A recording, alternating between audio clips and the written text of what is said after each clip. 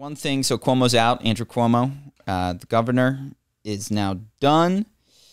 Here's just one paragraph that I read that I think, without, of course, knowing exactly or even the whole litany of complaints, I thought that this in and of itself was interesting. Cuomo, 63, has consistently denied all of the most serious allegations like groping, and as he did on Tuesday, called other accusations generational misunderstandings.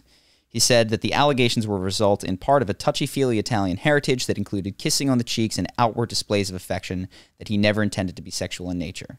In my mind, I didn't cross the line with anyone, but I didn't realize the extent to which the lines had been redrawn, he said. So, let's, just as a thought experiment, and this is not to claim this is the case, say that he didn't actually reach under someone's dress, grope them, fondle someone's breast, which are accusations that are currently out there against him. If we were to take him at his word, which is not reality, I thought that the most interesting part of everything that I read is I didn't realize the extent to which the lines had been redrawn. And he chose the word had instead of have, which is like the lines were redrawn in the past tense. But I really think what we're experiencing is that like the lines that he's talking about in terms of what is acceptable for that generation, I don't know when they were redrawn, but clearly everyone in that generation is like scratching their heads. It seems tremendously confused. I don't know that there's any politicians that are, there's a handful probably, but that are over 50, 60 years old that are not really terrified right now, given the types of shit that it seems like likely went down. We think of JFK, like, is there any chance that he didn't grope someone that was unwilling? Mm-hmm. I don't think that's a plausible reality. Like the fact that he is, and he's just in the 60s, and then you move forward to the 70s. Biden's got accusations. Trump obviously has tons of accusations. Well, the accusations don't line up.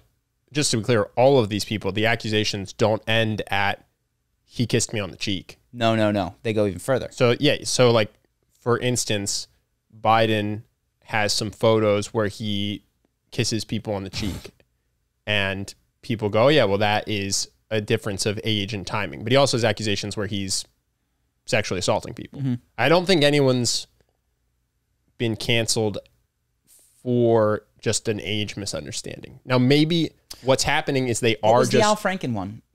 Can we Google that real quick? I don't know what Al Franken did. I have to... So go ahead. I don't want to... No, I'm just saying I think either the accusations are lies or the behavior is inappropriate, is all I'm saying. For Cuomo, Biden, Trump.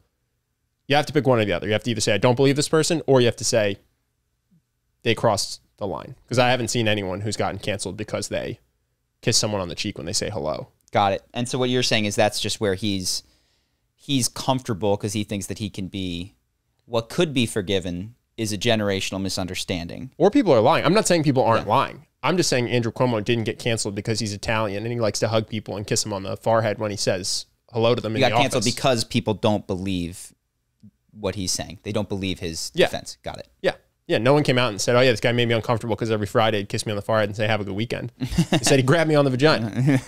So I think it's just either you believe him or you believe them. Mm-hmm. But he's defending a line that's not why he got in trouble.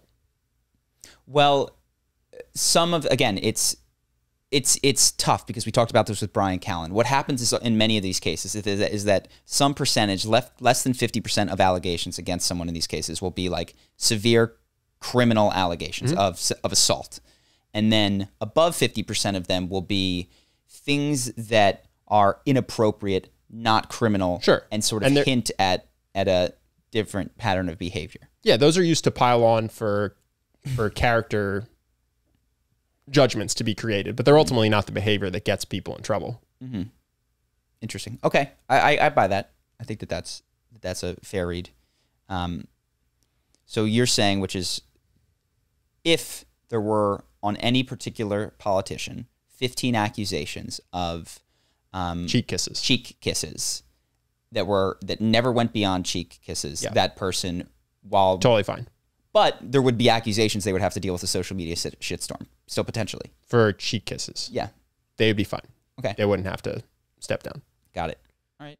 Hope that you guys enjoyed that clip. If you want to see more like this and have us do more podcasts, we are 100% funded by our generous patrons. And if you'd like to contribute, there's a link in the description, and we'll have one pop up on the screen right here so that we can do more podcasts where we have fun conversations and hopefully some deep ones like this. Either way, hope that you enjoyed the video, and I will see you in the next one.